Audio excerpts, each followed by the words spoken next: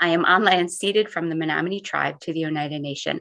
We acknowledge this land we stand upon today as sacred, historical, significant to the Menominee and Oneida Nation, as well as the lands of the First Nations people. So it's very appropriate. Hello, everybody. My name is Candy Cornelius. I am from the Oneida Nation, and I am also part of the Menominee Nation. So that land acknowledgement really was meaningful.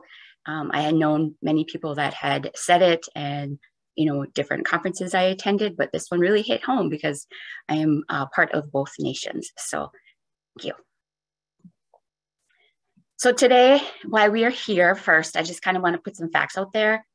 We had awesome presenters before. I kind of jotted out in their names because I just want to give them a shout out of what great information, experience, and knowledge they had. And I can see how our presentations, like Cami said, I don't want to repeat. So I'll just kind of highlight the things maybe they didn't cover. But this is what we know and why we're here today. So nationwide, we know maternal mortality has been a long-standing public health issue. And for me, that kind of stood out because that's my area of work. I'm in the public health arena or community health, as you'll see in tribal nations. What we also know is that American Indian Alaska Native women have a higher rate of maternal mortality. So this should be at the forefront of our action as far as improving that. And working in prenatal care for the last 11 years, and many others have noticed a big shift in the method of delivery. So we kind of think, is this shift related to the increase in maternal mortality? If you talk to many doulas that work in the community, midwives who work, kind of like Cami said, right on the grounds with the people, they'll say, yes, definitely, there's indeed a link to the increase in rates of maternal mortality. So we'll kind of go over that and some other points about specifically medicalization of birth. So today's topic, as everyone knows, I kind of didn't get a good idea of who the audience was, but usually when I do presentations about historical trauma, Native Americans, I kind of go over terms. Just know everybody that they are interchangeable. American Indian, Alaska Native seems to be most often present in the research that you look for. The topics that's the term they use. Native American is common. Indigenous people is the newest one. Me personally, I'm Oneida and Menominee. Those are the nations that I represent. So if you are not Native working with Native people, just make sure you ask them, what tribe are you from? What nation are you from? So we'll go over the population size. Similar to, I believe it was Janelle, she had said, starting from the history of a group is so important. It's like our presentations were in line, Janelle. So I really appreciate the information you shared. It kind of coincided with mine. So we'll go over maternal health in general, nationally, childbirth history, Oneida Nation women past practices, since that's my expertise, and impacts of historical trauma. And it's just a brief overview. Janelle did an excellent job doing the real in-depth talk about historical trauma events. And then regional and local data that is out there.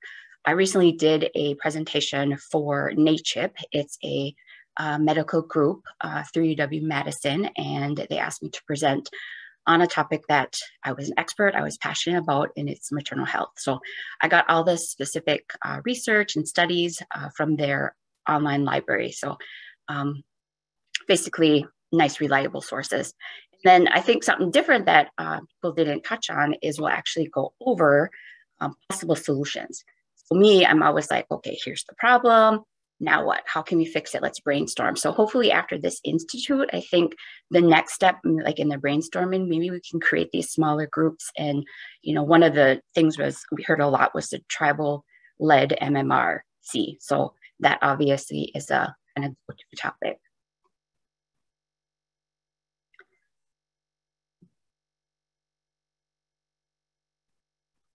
I was going to say, next slide. So to start out, I always talk about the population size. You'll hear a common theme of there's not enough studies, there's not enough research because of the population size. It's true. So, and as they had said before, we talk about a group of people that pre-European contact resided on majority of the United States. Then you go to the blue map and they hardly have any of their own ancestral land. As stated before, there's over 500 recognized tribes, but only in 30 some states. So there's 20 states out there, probably with Native Americans, but no land, and not sure if they actually are identifying as Native American. And then only a little over 300 have their own land. So many are not even from where their ancestors are from. And that is mainly due to, like Janelle had talked about, the relocation, all the different things that had happened to many different groups of people over time. And another thing I noticed, and maybe in other tribes also, is that there's a big shift starting to take place from many tribal enrolled members to tribal descendants. I'm not sure if anybody, we briefly talked about maybe blood quantum, but this also would be kind of a barrier, and we really need to brainstorm of how we can help true Native Americans, Alaskans identify, even if they're descendants, because they had said we're the only ones that have a number attached to our identity. But I know many descendants who live on this reservation, who are part of this reservation. My own daughter's not enrolled, but here work, contribute back to the community. But if I wasn't here to guide them, would they mark on that census that they're Native American? That's kind of what we have to find out in going forward. Next slide. So the 2020 census, this was actually very beneficial and hopefully will lead to a lot of talk today about funding. And that's always was my concern, is we get this great amount of money, a grant for 3 years. So 2020 census, the Native Americans included, made an effort to do the Make It Count campaign. It was mainly because they found that most Native Americans were not even counted. And then there was a huge decrease in amount of pregnant women that actually counted their unborn child in their census. So just think of all those women that were pregnant years before, didn't count that as an extra person in their household. So this 2020 increased the race and ethnicity questions, which was an advantage. So you could be Alaskan Native American Indian as a sole race or in combination with another. So this revealed that the US population is much more diverse in the past measures. And remember that the census has been going on since 1860, but we haven't really been involved, or the way we're counted has changed. First it was, are you Native American? Then it was, are you Native and what tribe are you from? Then it was including the Alaskan Native. So it's really hard to look to past ones to see any growth or decrease in growth in Native populations. So good and bad with the census. But for this one, you can see this new data basically showed an American Indian Alaskan. 2010, there was 5 million. And with the new questions, it went up to 9.7. Now I'm thinking there wasn't a huge baby boom during those 10 years. I'm thinking a lot of people probably identified with 2 or more races. What if somebody was Native American and Hispanic? Which one are they going to choose? Native American and African American, which are they going to choose? So this time they were able to select that there are 2 more races. And now that concluded to be like an 86% increase in the Native population. So multiracial too, even with the different changes, they had over a 200% increase in the amount of people that were actually counted. So this is really beneficial and makes me optimistic that it may help shape that federal funding to send more money. Maybe we can actually advise and request longer durations of grant funding. Next slide. So childbirth history. I learned all of this in one of the classes. I'm a childbirth educator. I'm a certified lactation counselor and a prenatal nurse. So tons of information and trainings coming through my way, but this one really caught my eye. And I kind of remember birth stories, asking my grandparents, my grandmas, what they remember, and they didn't remember much. Learning this really set the stage and made me realize why. So if we start at the 1800s, many know before technology, before the medical profession, it was women helping women. Just like Cammie and her group are returning to, that's a lot of the Native women want to return to that. and they're in their homes, and obviously no medication available, so it was natural methods. In the 1900s, it was still a little bit of that in-home women helping women, but it was in the 50s that there was this huge shift of basically the introduction of medicalization of labor. So we've seen over 80% of women going into the hospitals. And what I've read about the, say, curriculum of the OB doctors or the family doctors at the time is they learned about the complications. So not what should happen. Here's a woman coming in for a normal labor and delivery. It's I'm prepared for things to go wrong and I know what to do. That was the focus of the medical curriculum. And if anybody hasn't heard of twilight sleep, you'll never forget it after this day. Twilight sleep was the combination of two drugs, first in Germany, and they said these German lab assistants kind of tailored and worked with two medications, the morphine and the scopolamine, and found a really good dose combination, gave it to their women where they would come in, present in birth or basically in labor, I'm having contractions, give them this medication, and the women would wake up and have their baby in their arms. So no memory, no pain. That was in Germany, well studied, slowly tailored out to the population. Well, American women heard about this, and that's what kind of was shocking is American women said, we want that no pain birth, bring it here. So they marched and they demanded that same type of medicalization. So it was, at women's hands in America saying they were pushing away that normal labor and delivery. So it came to the US and unfortunately at a really high pace and introduction. So they did not do the studies and the slow introduction. It was really put into place fast. And as you can see, it kind of coincides with the rate in maternal mortality. In the 1900s, there was like 850 women that had passed away per 10,000 births. So something obviously was done incorrectly, too quickly, kind of learned from it and went from there. But that's just an example of kind of like the demand and the needs. It wasn't safe, but it was demanded, so it was implemented. And the pictures here also are pretty shocking because the women actually would still be moving. They had hospital beds, but they had to have like barriers around the hospital beds because in one article, they said the woman would be, flapping her hands, would stand or sit up, so they were moving, but they don't have no memory of this. And when it came time to push, they obviously weren't in any condition. So they had tied their legs to the stirrups. So very, very medicalization, very extreme births, obviously leading to a lot of deaths. So switch came, epidural was introduced in the 70s. Obviously that was studied a lot more and proven to be safe. And then we go into the 200s and we come back kind of full circle, which I really like. Doctors still present. And then now we have the introduction of certified nurse midwives. I'm a great fan. Any patient will say, who do you recommend? I said, I'm kind of biased. I recommend the nurse midwives. I'm a nurse. They have a different model of care. They provide more education, more support, and kind of promote that normal spontaneous vaginal delivery because it has so many benefits.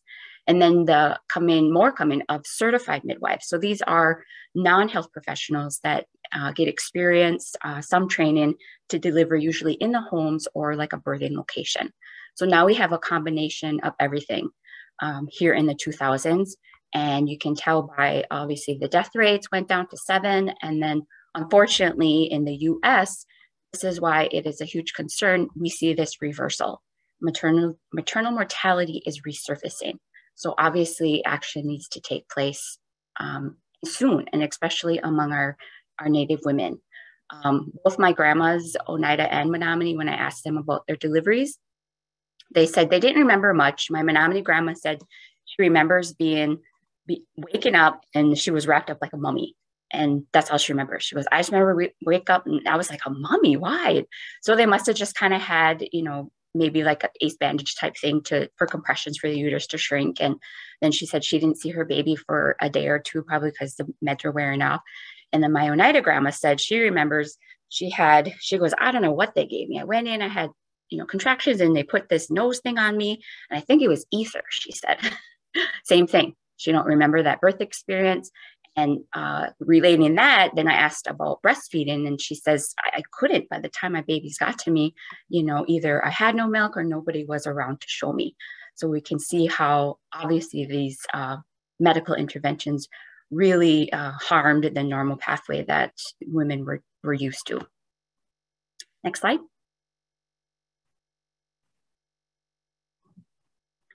So like I said, my expertise, I'm Oneida Menominee. I was raised here on the Oneida Reservation.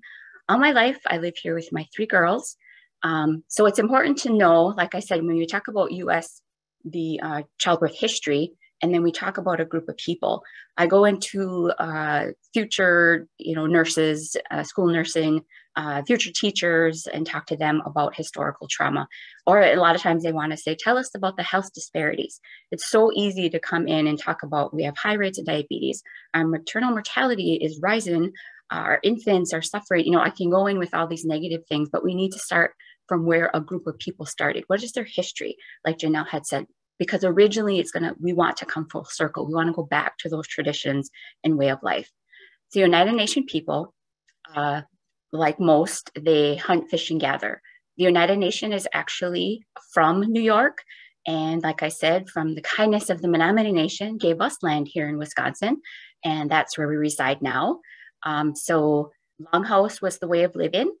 And just think of a big family home, lived up to 12 families.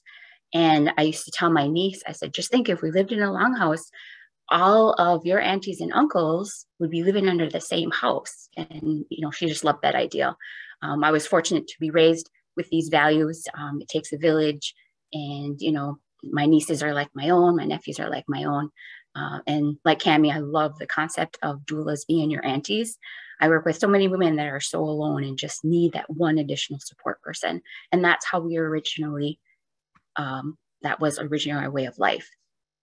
Then you fast forward to 1700s, which included, as before, illegal treaties. They tried to assimilate us. They tried to remove us, all types of historical trauma. So really knowing where, if you're in a particular state, working in an IHS facility, get to know that particular tribe, those nations, or if you have several, ask about how their way of life used to be, because that's going to be the end goal to get them to be healthy. Next slide.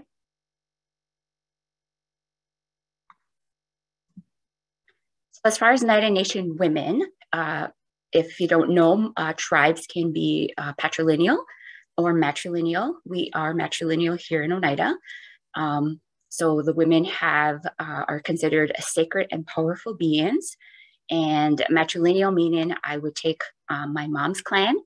Since my mom was Menominee, we were adopted into a clan opposite of my dad. Women are honored and respected. If you ask also, if you're working with Native people, ask about their creation story. It's like the most beautiful story.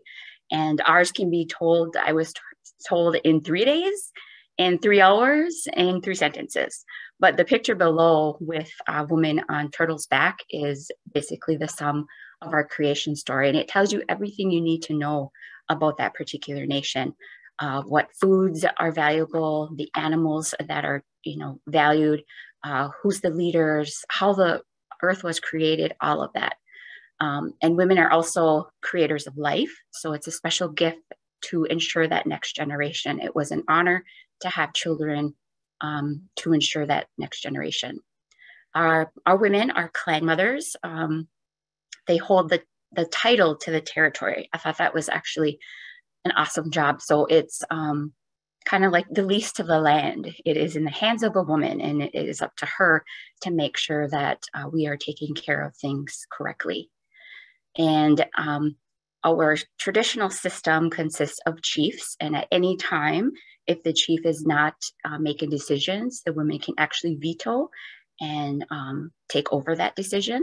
And then it's her responsibility also to watch over all the chiefs and remove if actually inappropriate.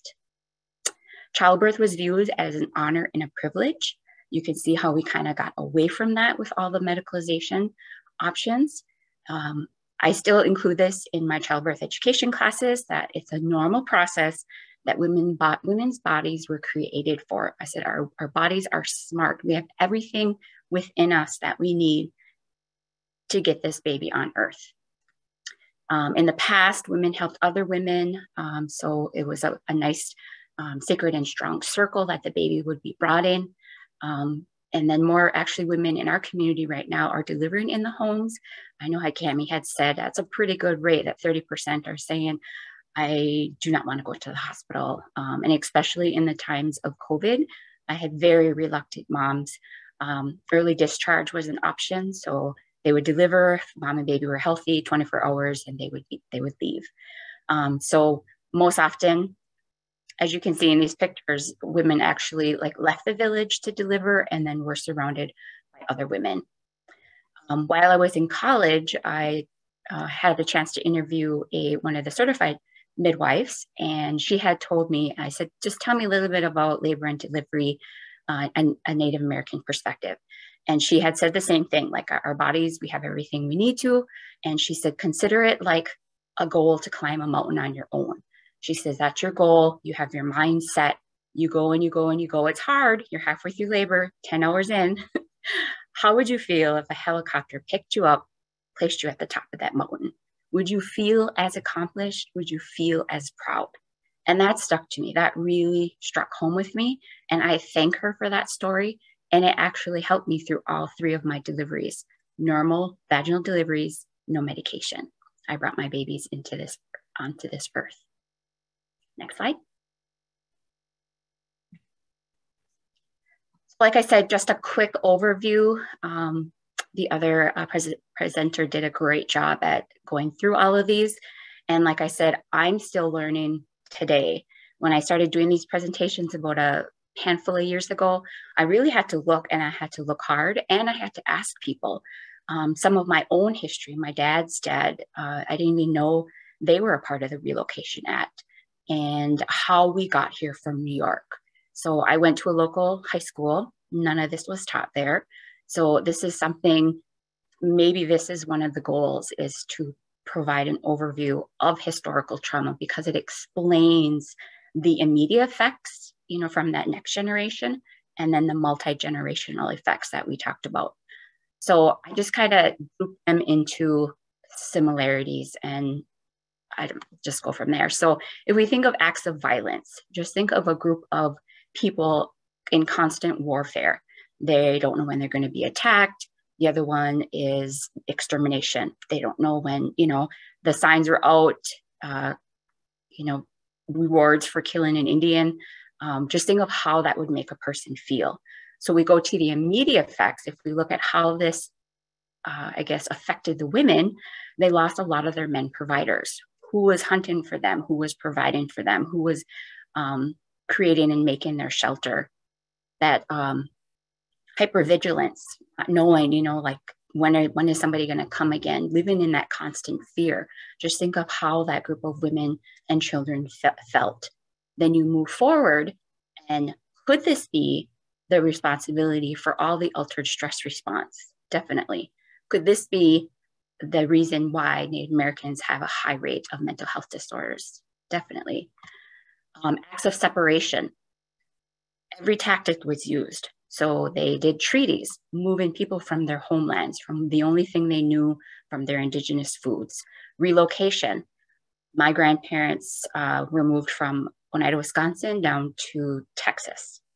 Different environment, like I said before, torn away from these large family units.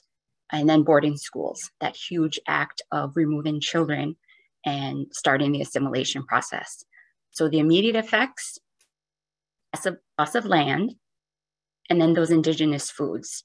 So for us, just think New York natives, luscious lands, we're able to hunt, fish, and gather, get placed in Wisconsin, flat farmland, we have no waters.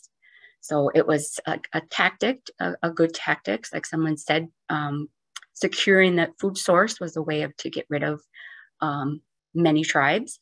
And then that loss of family unit, that village, not having that surrounding immediate extended family to help in time of need.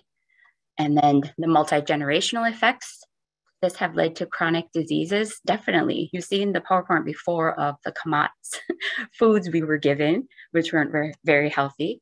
And then I see tons of isolation and no support.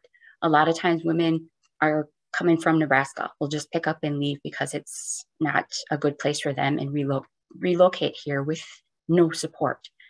And then the boarding schools, we see that loss of culture and then victims of abuse, the immediate effects on those children, those young women who eventually had offspring.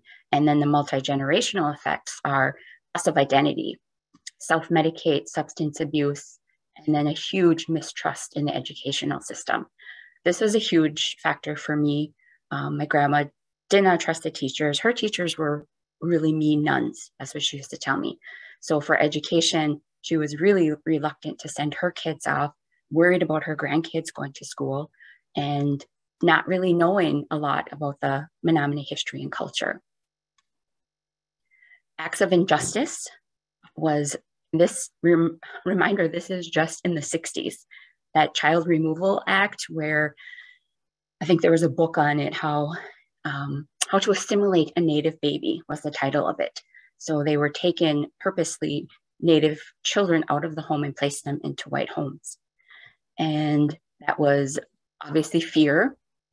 In Maine, there's this great video of how they're trying to heal from children that were removed and not knowing who they are and fear that somebody's going to take them. And then what does that do to people today? Definitely huge isolation.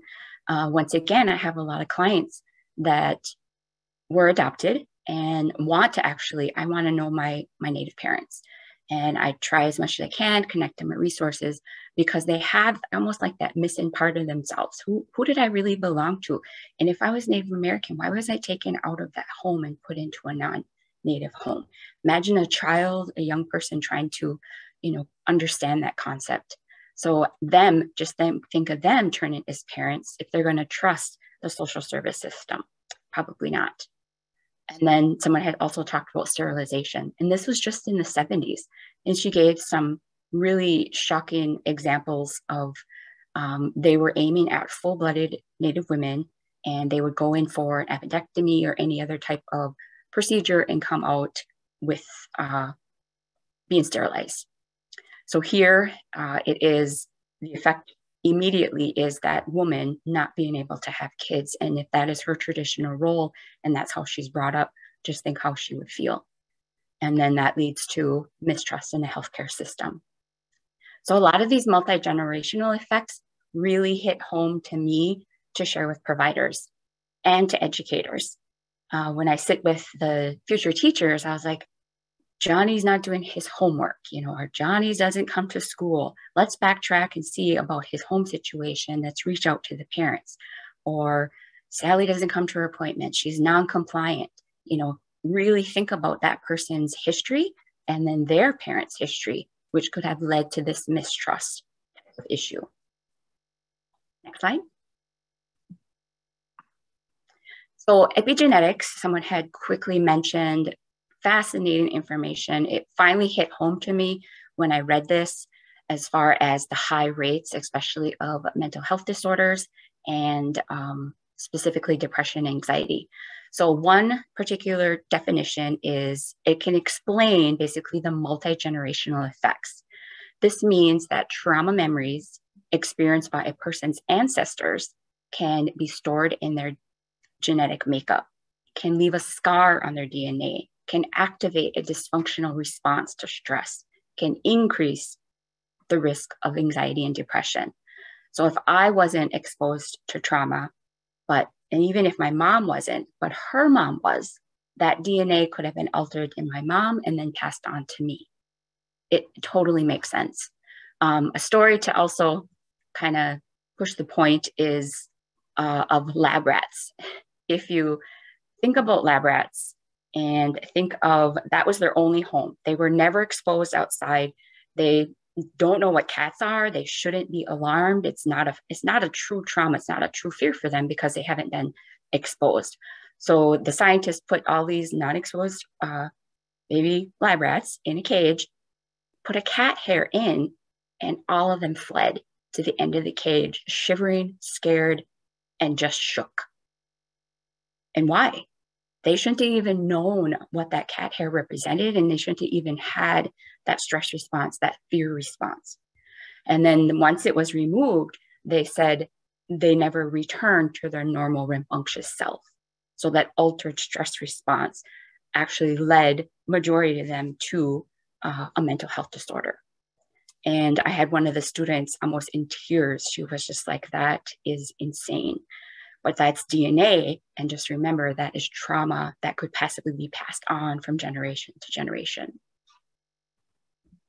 Next slide. So going forward, our topic today, maternal health in the media. So when looking into articles and sources on this, I ran across an article in the New England Journal of Medicine, and this was just in 2018. And these kind of headlines stood out. So the NPR News had a series called Lost Mothers, Maternal Mortality in the US. So obviously it was a concern. This is 4 years ago. The New York Times had said closure of rural maternal services. So even we know something's going wrong, we're closing services. And I know someone else had mentioned the closure of a facility, which was greatly needed. And then the US Today had a TV series on deadly deliveries discussing increase in maternal mortality. And this is just nationwide. Just think of if we had media and articles and, situations for native, catastrophes, how that would be. So this is unfortunately what childbearing women have to see. Even today, when I told my sister-in-law I was presenting, I wanted to say, don't tune in. She's pregnant. I didn't want to share this information with her. It is scary.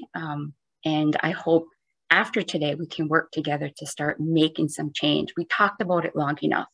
We really have. So hopefully in the end, we'll start to make change. Next slide. So pinpointing on American Indian Alaska Native women, basically, like the signs say, how high do we need to go? So we know that Native women are more likely to die of childbirth pregnancy-related causes more than any women in any other country. And they are twice as likely to die from pregnancy-related causes than white women. These are facts for Native women. The Journal of Women's Health Study abstract stated, despite important and appropriate attention to disparities for Black women, almost no attention has been given to American Indian Alaska Native women. Reading that just made me sad. Sad, but true. And why? So to me, when I really start making this PowerPoint and thinking about it and seeing other, say, changes and activists, it really reminded me of the, like it's a similar battle as the missing and murdered Indigenous women. They also were fighting for Native women. They weren't getting the attention they deserved. We wanted our women found. We wanted our women saved, but none of this was happening. And it was through a grassroots movement that began all of this awesome work. And we've seen it in the headlines today, the great laws and policies that we're doing. So we must remember that our women are sacred. And if we can't do it on a public health, or I know Hannah had said, what can we do to break down the barriers to get into, say, public health departments or tribal buildings? Maybe it has to be a grassroots movement. I've seen so much great work done with these women in basically fighting to be heard. And that's what we need to do today. We need to get our voices back and to be heard and to start saving our sacred life givers. Slide. So to shine a light on Wisconsin, I've been in the prenatal field for about 11 years, and this is what I see Wisconsin has done. I found 5 practices that they had, and majority of the goals, if you read through, are to increase the number of healthy babies, to support moms, and then help providers. So the number one is prenatal care coordination. That's my particular title. It is funded through the state insurance. So it's Badger Care Medicaid reimbursement. So I see women, educate them, support them, and I'm able to get some reimbursement. I don't make millions, but at least it's something that we can put back into our IHS facility. And mainly I see first-time moms and guide them throughout pregnancy and up to 3 months postpartum. Definitely a great program. And then the other is First Breath program, the second one here. This has also been around since I've been in the practice, basically providing women with one-on-one counseling to stop smoking, which we know our rates are pretty high among Native women. So that's also a good program. And a newest one that came out is the Periscope Project. This was amazing. This is provider to provider teleconsultation, education materials. So it's, for instance, it would be OB provider sees a pregnant woman and say she has a mental health disorder and he or she doesn't know how to treat them. They can call this Periscope Project, get a psychiatrist who has expertise with pregnant women and help them with medication monitoring. So they are the experts, and they're saying to all OB providers in Wisconsin, call me, I'll help you. We'll walk through this. We need to take care of this woman's mental health throughout her pregnancy and after. So great programs. Next slide. And these are the practices that I see in the hospital. Now, the last one I'm going to note several times, and somebody can correct me if I'm wrong, but this is the last really change in OB practice, was the March of Dimes elective delivery toolkit in 2013. And I remember I started in 2011 and I went to a conference and I learned about this in 2013. And I didn't really know why it was brought up, because my pregnancy and my friends' pregnancies, they were always term. First, in the 90s up to 2000s, there really wasn't a huge shift in method of delivery. But once I started looking at it, it was those providers who said, I'm going out of town, let's just go ahead and induce you at 38. Or mom saying, I'm done being pregnant, let's get this started. Those types of things. So this toolkit, and it wasn't a mandate, it was a toolkit that they devised, shared with all the hospitals, and they actually got their buy-in. So one study showed early elective deliveries before 39 in a group of 25 hospitals declined by over 80% using this toolkit. So it was just providing them with information, research-based, and I have a hint, it probably has to do with a lot of brain development. We know babies' brain development goes right up to the 40th week, and they're missing out each week, each day that they're born too soon. So this is another possible solution if we look at a particular toolkit for hospitals or clinics. And the other one I learned about was standard protocols for OB emergencies. So these are in hospitals looking and training for the most common causes of maternal mortality. So cardiac, they would have a cart ready to go. Hemorrhage, they would have blood on standby. The wait wouldn't be long. And preeclampsia, what are we going to do if the mom has severe high blood pressure? If she starts to seize, what are we going to do? Unfortunately, many states are different and it's not required. I went to a conference and one hospital did an excellent job where it was mandated, like twice a year, these hospital staff had to simulate these emergencies. When I called a couple of local hospitals around us, they said, oh yeah, we have these kind of crash carts. And I asked when the training was, and it's kind of as needed when we can. So that's another area maybe we can pinpoint on, is actually preparing our hospital staff of how to deal with these emergencies so we don't lose any women. Next slide. So we get into statistics. This is what I found with my previous presentation. And when I kind of went to the online sources, there was hardly any data on Native Americans. And that's going to be an overall theme, is we need more studies. So the common themes I found is what I'm going to share. There's just 3 areas and then some possible solutions. And so the first is adequate prenatal care. I thought was really interesting. I ran across this one article and it said, U.S. prenatal care has been an important public health intervention. However, the effectiveness is unproven. We tell women to go to their appointments. We tell them how important it is, but what are the birth outcomes for somebody who made it to all their appointments, more or less? So we know in the regional data, which is Wisconsin where I'm at, Native Americans go to about 60% of their visits. It's pretty average. Here, the PRAMs, which I'll talk about later, the Wisconsin survey, again, about 60% go to majority of their appointments. And then up here, about 60%. So about average, little over half go to the recommended amount. And ACOG defines adequate prenatal care as that initial visit within 4 months and then all the recommended visits after. So anywhere, I tell women like 10 to 12, and they say like 13 to 15 visits. Next slide. Possible solutions. So if we know prenatal care is questionable, could a study be done about it? The one study I did find in the 2017 journal was of 3,000 women. So they had 30% had 10 or more prenatal visits, average or what's recommended. 70% had under that, which probably is where we are as in our population. And then the women that had over 10 were more likely to be induced or delivery by cesarean. So to me, that was like aha moment, like, wait a minute, this needs to be revisited as far as prenatal care, as that's part of my job, is to make sure you go all your prenatal visits, make sure your tests are done. But it maybe in the later part of the weeks, as women are seeing, more discussion and options of medical interventions are brought up. That's what we need to find out. So more studies. OB providers, I would encourage you to expand patient education on the risks of these labor interventions.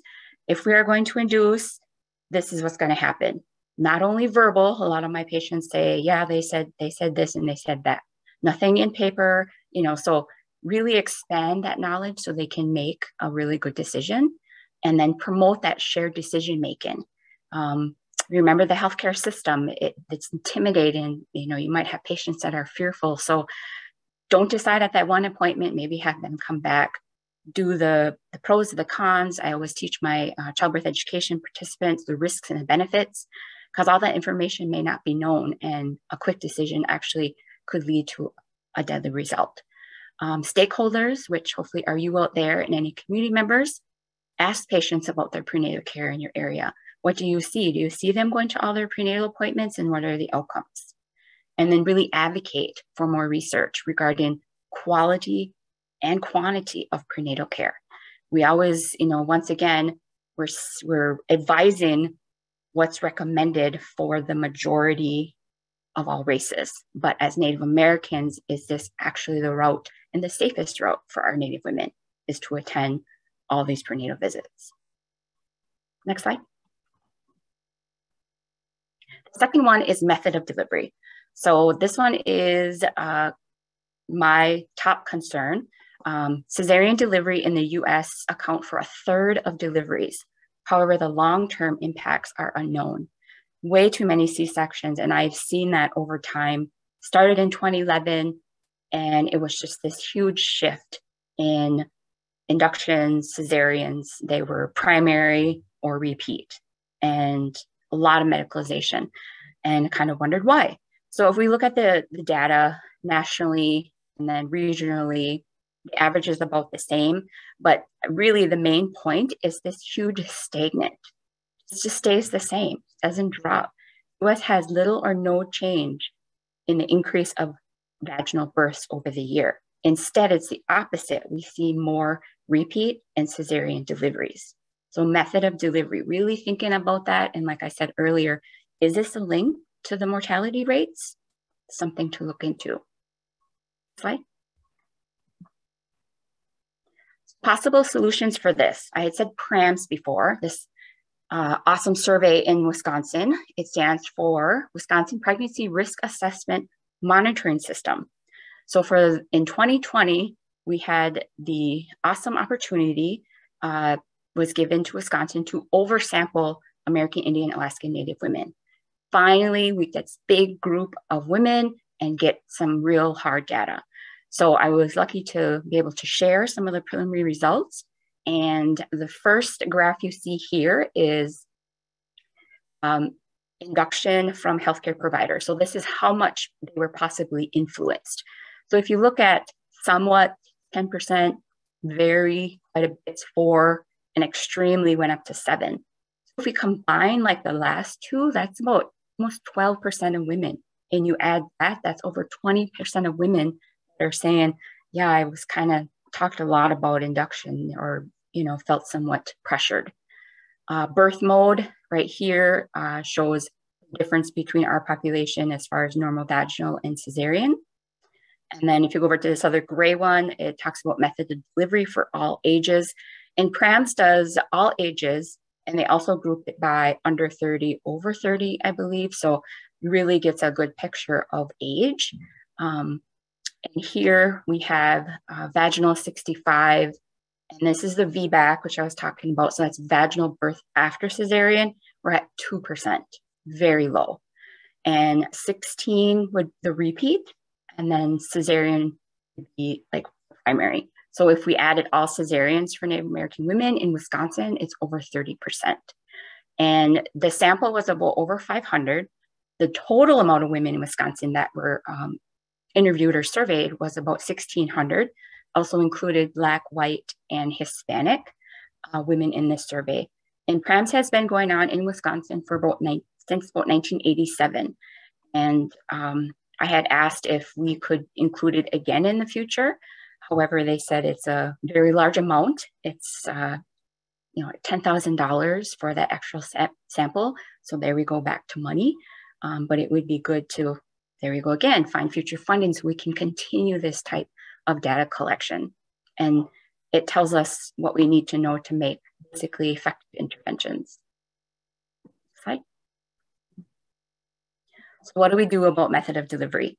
So the research community, I hope some of you are out there, basically more studies on health outcomes of mom and babies that experienced a cesarean delivery. Did anybody ever look at that? That's my first thought I went to is, we have these cesarean babies. Did anybody track them 5 years, 10 years? How are they doing baby-wise and mom's health?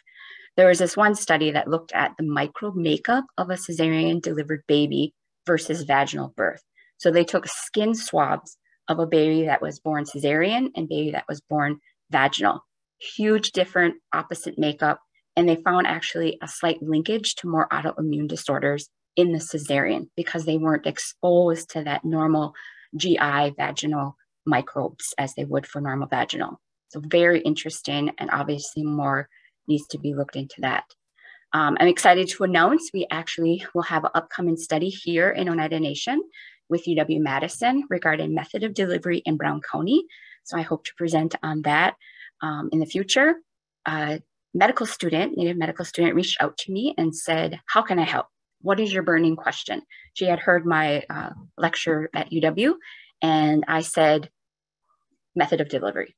So she went in, found all kinds of great public available data, and we're gonna we started with polling the providers, and we are now submitting our request to interview patients.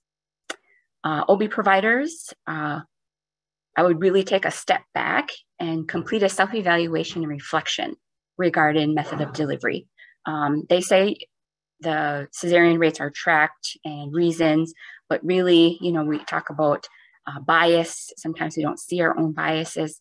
Really take a step back and evaluate and look at your particular clients, Native American especially, and the medicalization of labor among them. And always provide patients with risks and benefits, like I said before, and then really promoting patients to attend childbirth class education. It's not a shout out to me. I like people in my class, but we've gotten away from that a lot. I remember when I first started teaching, I would have 5 to 10 couples, and now I maybe have 2 to 5. So a lot of that I know is technology. They think they can, look online, watch a video, but attending a class really goes over risks and benefits, what may not be covered in regular OB visits. And really, I teach them to be good advocates for themselves, to speak up, to ask questions, to, even if they don't trust the health system, to walk in knowing that this birth experience is in their control. You say, not can you delay cord clamp, and you say, how long will you? Not will you do skin to skin, do skin to skin and make sure it's the maximum amount of time. You know, really giving them confidence and knowing the terminology that they need to and knowing the risks and benefits. So childbirth education class and breastfeeding class are obviously highly promoted. Stakeholders out there support pregnant women in pregnancy, encourage all risks and benefits are known. So if you know somebody that's pregnant, really push them to attend a class. I know the younger ones are like, yeah, my mom, my grandma told me I should come. Good, I'm glad you're here. And advocate for more regular and consistent patient education on the labor medical interventions, maybe even policies set in place where the provider has to, you know, if you were to be induced, they would have a packet on it. If we were to go to cesarean, you would have a packet on it. So they would know before and ahead of time risks and benefits. Fine. Yeah, Kim, if we could wrap up in about 5 minutes, Candy, that'd be all right. great. Yep, I'm near the end. So maternal mortality, obviously why we're here today, the CDC reported 700 women die a year from pregnancy-related complications. And we know that Native American women have even a higher rate than white women. So here goes through regional data. Here in 2018, DHS said there's about 25 women in Wisconsin that died a year, way too many. Postpartum related deaths most often occur. So we kind of know the timing of it, and we know the age, and we know some of the causes. So we really need to jump in and pinpoint interventions toward these facts that we know. And the medical student found this awesome data. It was, of course, no Native specific, but within an 8-year span in Brown County, there was about 7 deaths per 100,000. And here, this graph just shows the common causes. And it's also good to know, we all know, 2019 CDC had noted US rate was 17.4 in 2018, the ones that they reviewed, with 60 being preventable. I repeat, preventable. So hopefully we can do something about this. Next slide. And this just goes over, if we know where to pinpoint the interventions, for this time span, we know Native women and pregnancy is the most common. Okay, so more education, more intervention while pregnant. We know the leading causes: hemorrhage, cardiomyopathy, hypertensive disorders. What can we do about this? Could anything be added to monitor the heart? And then we know the age, 40. Next slide. Solutions basically is to focus on those preventable causes, like I had reviewed. Somebody mentioned the AIM bundles for the hospitals, and I'm appreciative of the AIM bundles for the community members. I'm definitely going to take a look at those. More studies, and then OB providers really acknowledging that this is a devastating problem for our Native women, and we need to advocate and make some changes.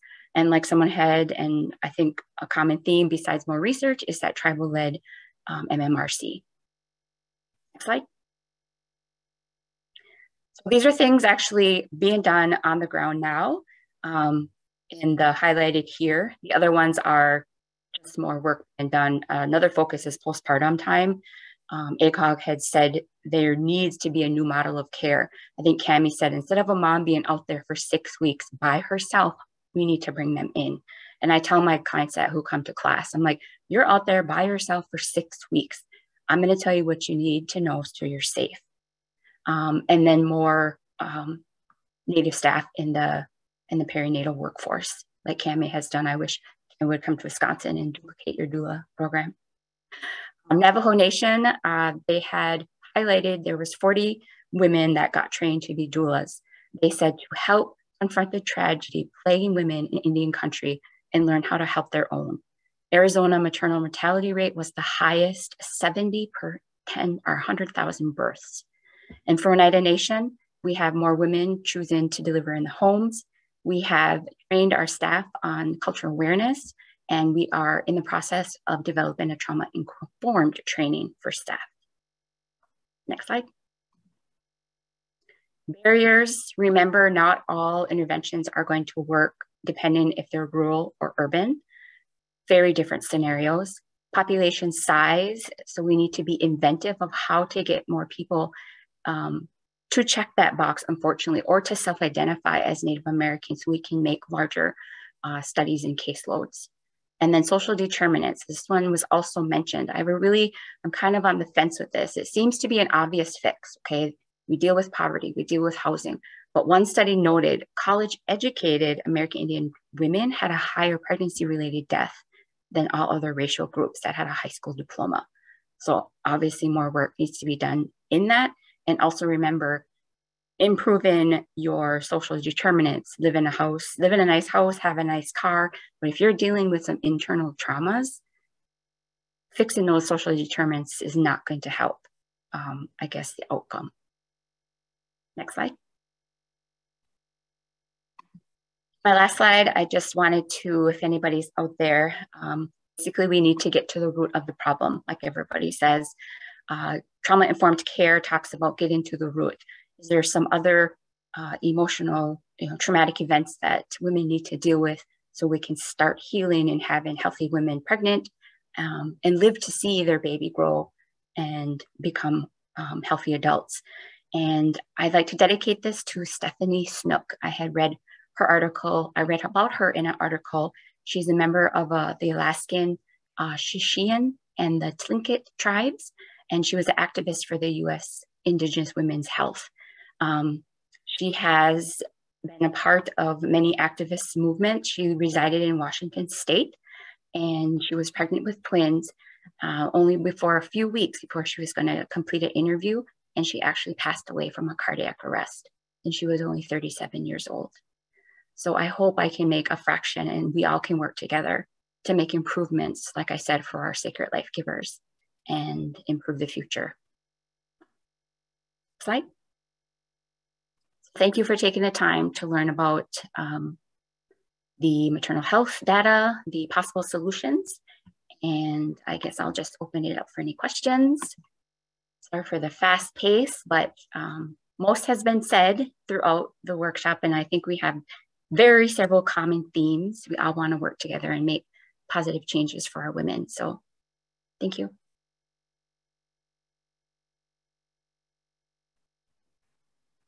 Thank you so much, Candy. That was incredibly informative. And while I'm working to, and we greatly appreciate you sharing your time. I have a couple thoughts going on in my head at the same time, but thank you again. That was a real pleasure and a treat. We are going to break out into some discussion groups and to really think about kind of the future steps and where you can apply what we have talked about today to your work and towards maternal mortality prevention. We've come up with a couple discussion questions, and I'm going to share my screen again and just to kind of go over what we'll be doing. We'll break out and then we'll come back and share. It would be nice if you in your groups selected a person to share out what you have discussed, and we'll be posting some questions in the chat as we move on through. I'm hoping that you will all be able to self-facilitate your groups because of just the number of NIHB staff. We don't have enough to cover all of you, but hopefully we can all, have a good conversation and talk about some questions, and then come back together and we can ask Candy and Cami questions if you have any. Unfortunately, Janelle is not with us. She's very busy, so her schedule brought her away, but hopefully we can have a little more robust discussion to wrap up this institute. And okay, I will create 8 breakout rooms. You're going to be assigned automatically. And please go to your rooms. I hope this works.